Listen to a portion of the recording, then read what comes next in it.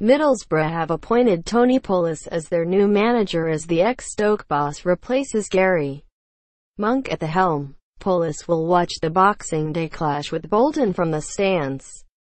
Pulis joins Middlesbrough just 5 weeks after being sacked by West Brom and with the Teesiders just 3 points off the championship playoff spots.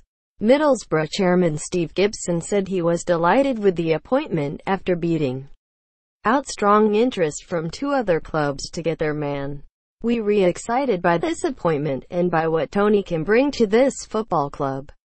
There was strong interest from 2 other clubs, and we re delighted Tony has decided to join us."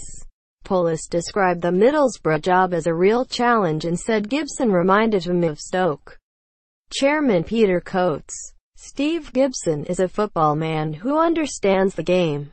I have great respect for him as a person